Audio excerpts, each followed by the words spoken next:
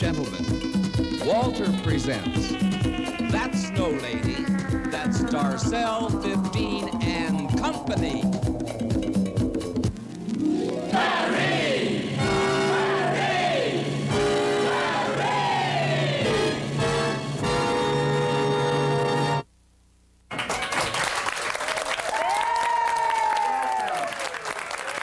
Welcome, ladies and gentlemen, to Darcelle XV Company. Thank you. Thank you very much.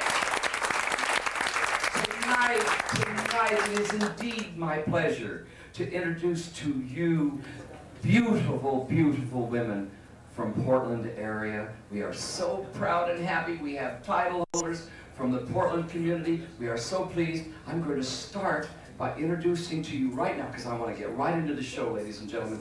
No dilly-dallying around with the foo-foo-foo, because we got enough to talk about. I want to talk, first of all, I would like to introduce to you the very lovely Nan Troutman from Troutman Profiles. Nan Troutman, ladies and gentlemen.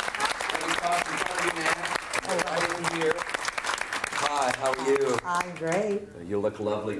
Nan and I met a few weeks ago, months ago. We had dinner together. Yes. A wonderful, intimate dinner with 800 people there. Oh, it was very, very nice. It was nice. Very Nan, intimate. Intimate dinner. Intimate. Nan, you started your agency. When did you start your agency? My agency began September of 1982. 1982. Mm-hmm. And before that, were you an actress?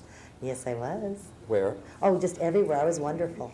A real star? Absolutely. Absolutely good. But you started your agency because there was a need in Portland for that sort of thing, right? Or There was a real need. And when I started my agency, I started primarily with print, meaning models.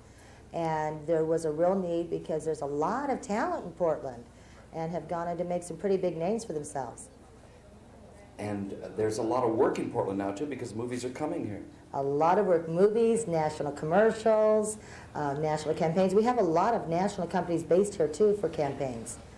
White Stag, Pendleton, Janssen, Nike. Avia. Did I miss somebody? Well, if you did, it won't matter no. because you probably don't have those clients anyway. You won't hire. You keep a stable? You do it? Is that what they call a stable? Yeah, we like to call it a stable of talent, and when there is a large call, we call it a cattle call. It gets right down to the You basics. bet, yeah. You just arrive, right? Yeah, flattering terms. Yeah, yeah. And you probably feel like that before the day's over. Oh, yeah, they do. Absolutely. But probably some of the ladies that we have with us tonight have probably been in some of those cattle calls, because I know they didn't get where they are tonight or with their titles by not going through some of these. Oh, yeah. Some of these. There's some lovely ladies here tonight, too. Yeah, you're going to sign them all up? Yeah, I got my eye on a couple of them. All right. All right. Man, stay right where you are. You're mic'd, and so we can talk to you during the thing. During the show, come up with anything you'd like, because, before we go on to the ladies, tell me about the 80s. Tell me about what are they looking for? I mean, you know, in the 60s, they were looking for probably never mind. Actually, in the 60s, what they were looking for was a real anorexic look. And now with Paulina, things have really opened up, and now what they're really looking for is voluptuous. We're back in business. We are back in business. I knew if I hung around long enough. That's you right. mean the meat on the bones, huh? Oh, yes. They want to see hips and a bust line. Oh, my God. Some of these ladies now are just cringing right here on stage. They're doing just fine. That's right. All right, that's it, huh? That's what they're looking for now. Yeah. What about middle-aged ladies? Is there a call? Oh, there's a market that's really growing for not only middle-aged ladies, but for large sizes and petite. The whole market is exploding. There's a lot that's happening, but there's more and more work for the middle-aged lady. Of course, men always worked. You know, it didn't matter how old they got, they worked. Oh, I know. Yeah, but women are working more and more. You see the very attractive women with the gray hair, prematurely gray hair. Always prematurely gray. That's mine is too. That's Yes. why I wear a wig. Yeah. I just get mine colored. Do you? Yeah, I do that too occasionally. Yeah. Great. Nice talking to you, Nan. You're Nan Troutman from Troutman Profiles. Take a bow. Okay, and we'll be back to you. Now, ladies and gentlemen, we have to start. We're going to start now with the directors, the pageant directors. We have a couple of them here tonight, and we would like to start with Miss USA pageant state director. Does that sound good? Correct. That sounds beautiful. Is that wonderful? That's wonderful. Your name is Donna Lee. Donna Lee. And how long have you been director of the USA pageant here in Portland and Oregon? 5 years. 5 beautiful years. Well, I was hoping you were to say that. That's right. Is it a business? Do you make money? No, not yet, but maybe one day. Not yet, maybe one day. Uh-huh. Yeah. Do you get a lot of sponsors from the local business people? And After a fashion, but not the green kind of sponsorships. Oh, like hairspray and Yeah. yeah. And shoes. And shoes. And clothing and jewelry for the young ladies. And my sponsors are marvelous, wonderful for what I have. We work very hard. My young ladies and I work very hard, don't we, Elaine? We do. And we're really doing quite well. You give us another year or two, and we'll outdo Texas. Everybody. I'll be right over to this Portland pageant director here too. But didn't I meet your Miss Oregon at a beauty show, beauty supply show or something, not long ago, and you have a car. Yes. Is that donated by one of the... No, that's my car. But you did meet Miss Oregon USA 1987, Tammy Premiano. It was a fun time. Yes. But I thought, I see, you just have your... I thought it was donated by someone, and I... No, that would be nice. Wouldn't that be nice? Maybe we'll get a limo or something. Maybe. How about a Rolls? I'd take that. I would too. Pat Benson's here, ladies and gentlemen. Pat Benson is the Portland pageant director, and you just completed how many weeks getting ready? And your pageant was just recently? Saturday night, we crowned a new winner. A new Miss Portland. A new Miss Portland. Is it money-making idea for Miss Portland? Do you make money off this?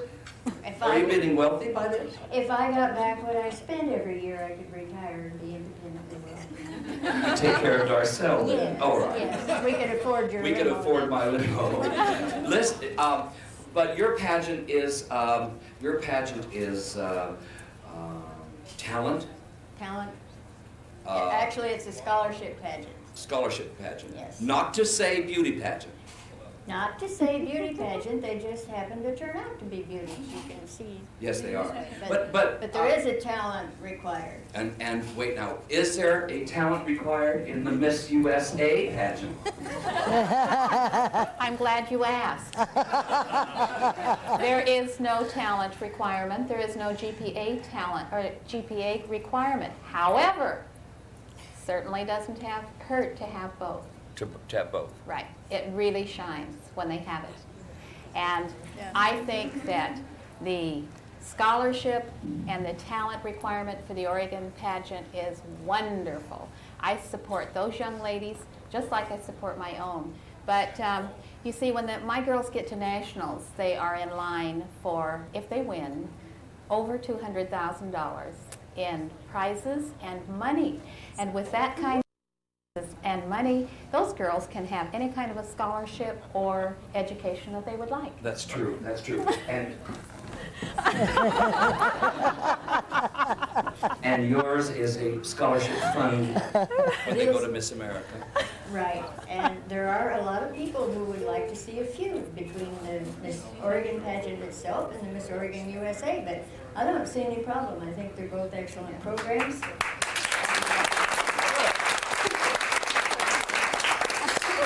I have no problem with Emily. She has no problem with her. We go to each other's pageants, and I think there's room in the world for both. And that's why I'm running back and forth half a block apart. That's why you separate. That's why you're separated by men in the middle who will handle all the difficulties as they come your way.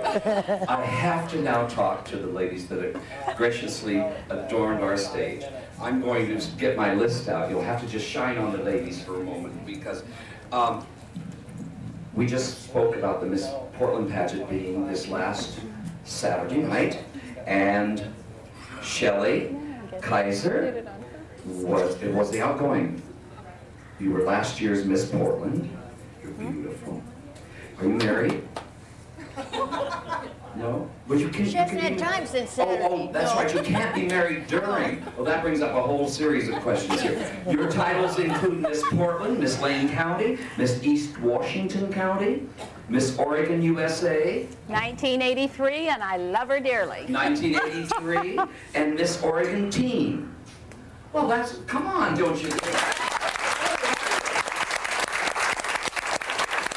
You're right, you didn't have time to get married. You didn't have time to date, did you? No, I tell you. And we are going to let you talk, you know. And how, have you always, I mean, obviously since you were a teen, when did you start thinking, I want to be involved in a beauty pageant? Well, I guess I really didn't think of it in those terms as a beauty pageant, because at the age of 13, it's hard to think of a pageant as being a beauty pageant. The younger teen pageants are basically talent-oriented or academic-oriented, and that's how I became involved. I started out in a modeling class, the old Wendy Ward modeling self-improvement programs, and my teacher, I hope she never watches this, but my teacher was playing favorites, I felt, and really wasn't giving me a chance. And at the end of a year, once you go through so many classes, you can then enter what's called the Pacesetter pageant. And I wanted to show that I was every bit as good as those other girls that she played favorites to. And so I entered the pageant and I won. And that led to the So, what we're talking about, obviously, I see my wife, a question on here, it says, what role does ego play? And you just hit it for me, you just started it. Somebody was tampering with your ego and saying you weren't good enough and you know damn well you were good enough. Right. I think that's why I've continued with the pageants too, is because once somebody tells you that you aren't good enough, the first thing you want to do is prove them wrong. And so I continued, and I don't know, maybe I'll continue even more.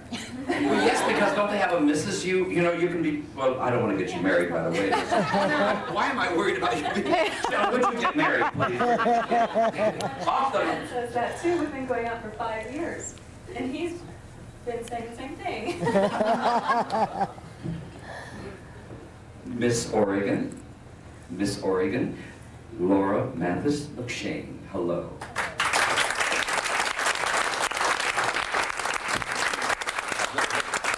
I'll hold the mic for it. Now, you are married now. Yes, past Miss Oregon. Oh, past Miss Oregon. But do you, well, see, when we play like Empress and things, and I wear a crown, all those crowns over there happen to be worn by some folks that I know. We never lose a title. You lose a title? You lose the title. Well, you don't lose the title. I'll always be Miss Oregon 1982. Right, and you should be. She's beautiful, isn't she? And you're married now. Yes. No children. Did you start early on in your childhood? Well, actually, I went to my first pageant when I was in high school, the Junior Miss program, which is a used to be seniors only pageant. And won that and went on to the Oregon Junior Miss and did really well there. And went to the Miss Oregon pageant and watched and thought. What, 49 other women there? I think so. Is that what it is? 50 go? It's more now, but they've added It's more? Alaska. How, They added Alaska since then. Hawaii or something. No, they've added Washington, Be D.C. careful, they added Alaska. She hasn't been Miss Oregon that long ago. No, it was Washington, D.C. that's added. There are, Put you away here. there are 51 But states. 51 states. Washington, D.C. Washington. Is the added District of too. Columbia. Oh, so District of Columbia added one. So for pageant reasons, we have 51 states. Right. Well, isn't that nice? Well, change the flag, yeah. When you're out there, you never even see all the girls. You never even see them. No, I mean, there was the very first night we were all there was a function, a cocktail party, and all the girls were there, but you never really get to see all the girls or talk to all the girls. There's just too much going on, rehearsals, competition, parade, the different things for every night. But well, when you do see them, do you look around and say, oh my God, look at her. She's got legs clear up to her. Laura has legs clear up there. Do you really look at, do you get those ideas? You must, I mean, the competition must absolutely be fierce when you get back. It is. I mean, basically, any one of the winners, any one of the state winners could be Miss America. So you don't, at least I didn't really care. I mean, you have to really compete against yourself once you get to that level, because almost any one of the girls who are there could be Miss America. They keep you isolated from the press. They keep you isolated from your friends. Family. The whole family, the whole thing. You can't see your sponsor. You can't see anybody during the whole pageant. You're chaperoned, and under certain circumstances, The director. perhaps family, but you've got to have chaperones around, and only in certain places. Uh-huh. And you must be a miss. You must not be married. Oh, me? No, I mean when you're going back and Oh, you mean then? there, Oh, then. right. No. No, now you're married. Okay, Yes, we now. understand that. Yeah, years. It's all right. But, right, you can't be married. Oh, I'm glad you said that. Give her a hand. That's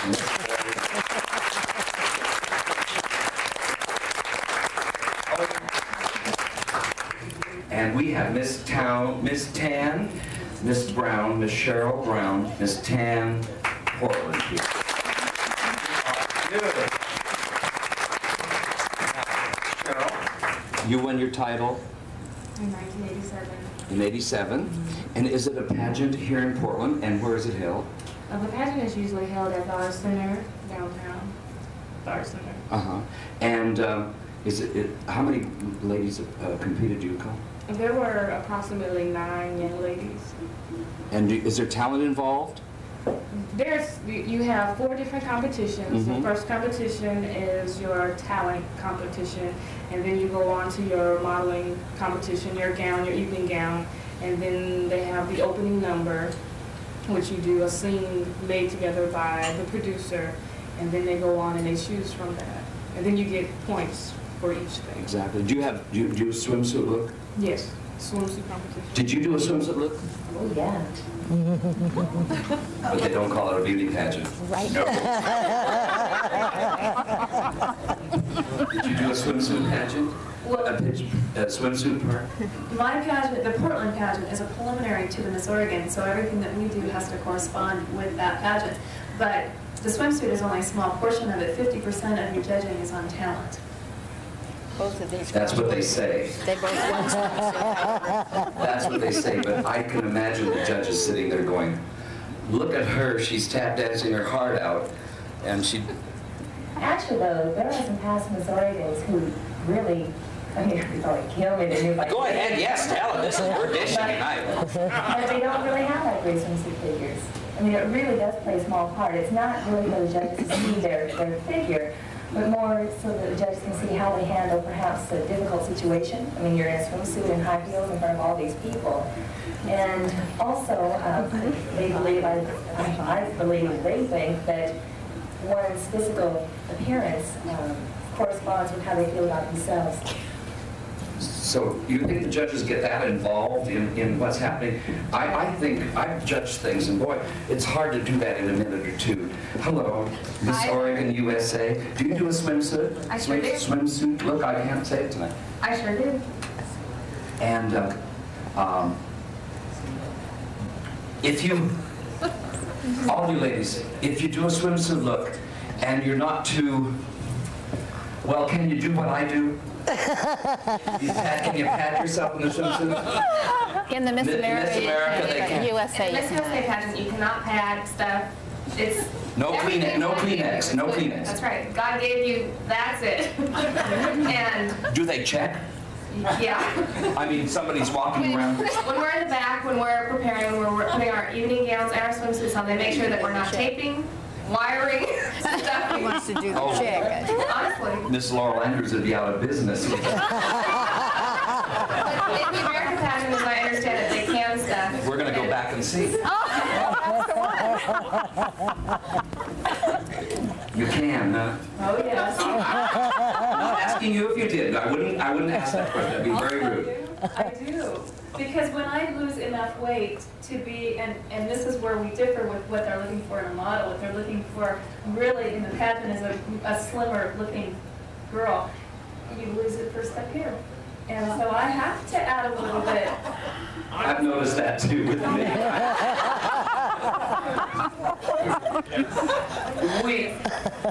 we have Kathy Freeman, the current Miss Tall Portland. I am very proud to have you here.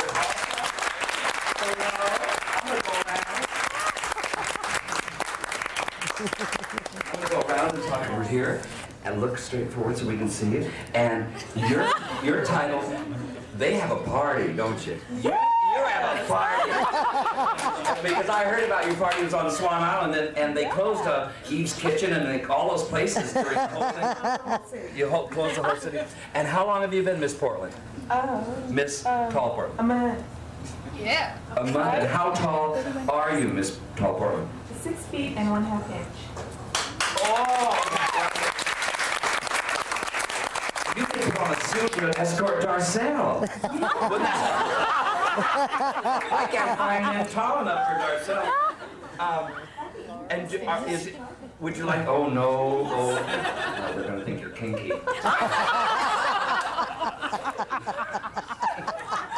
Your title is strictly Miss Portland. Miss Tall. Miss Tall Portland. Yes. Do you compete in other, will you go to a national? I'll go to an international convention in Los Angeles. International convention.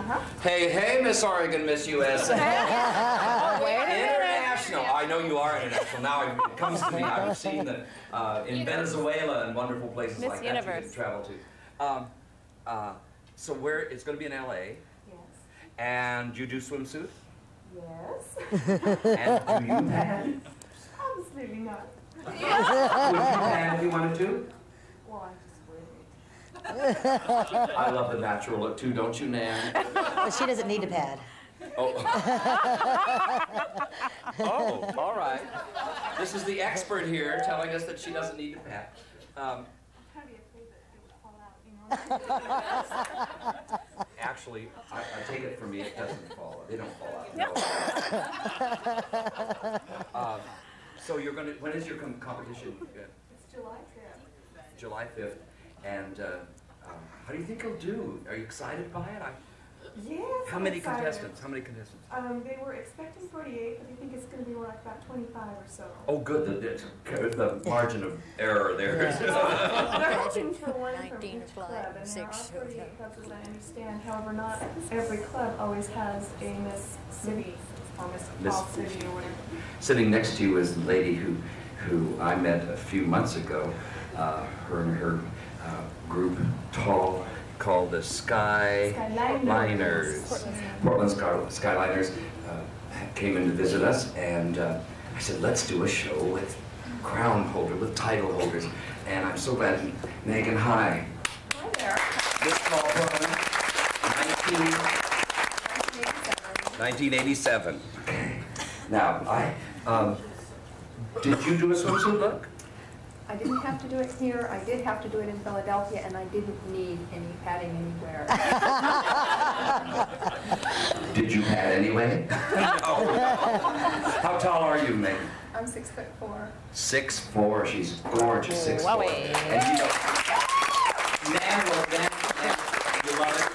They wear heels. Don't you love it? No, I mean, how many women have you seen over the years scrouch down and not wear flats and try everything in the world not to be tall? And it's so I've always been so proud when I first met Megan that Megan and I said, you got heels on, Megan. So with heels you're what? 7'2", huh? Isn't that wonderful? I asked Darcelle how tall. Really? Oh, good. You know what? We're going to keep you around. We have run out of our first half hour, and we haven't even started. So we're gonna keep you over until next week. You won't mind spending the week with Darcelle here? The kitchen's fine, the bar's full, so everything's great. So just hold on to what you're doing. I'd like to remind our audience that we do tape live here at Darcelle 15, and we'd love to have you join us in our audience. And we'd like you to give us a little, drop us a card, and with your name, address, and we will send you a taping schedule of our shows, and then your name will go into a gigantic hat, big hat, and we will draw each week at dinner for two here at Darcelle 15 for just writing in, and I'll send you an autographed photo of Darcelle, and you'll, and anybody else who wants. You want to send an autographed photo of yourself too? Oh, sure. Anybody has got one. Yes, we're gonna, And my phone number. and the phone number. So we would love to have you, and then you can come and join us for dinner at Darcelle 15, and if you win, we'll draw them every week throughout this scheduled series of Darcelle and Company. Remember, ladies and gentlemen, we're very happy to have you here, and our audience has been wonderful tonight. And remember, one of the first things we do at Darcelle 15 is we learn to laugh at ourselves, and then we can laugh at everybody else. And until we meet again, please take the time and make somebody happy. Thank you. Wonderful. Thank you. Now everybody's just hang around, because we'll be right back, and tune in next week for the rest of our ladies. We'll talk to everybody a few more times. Thank you. Thank you very much. Thank you for joining me. You are beautiful. Now just stay where you know. All right. Oh, this is going to be fun.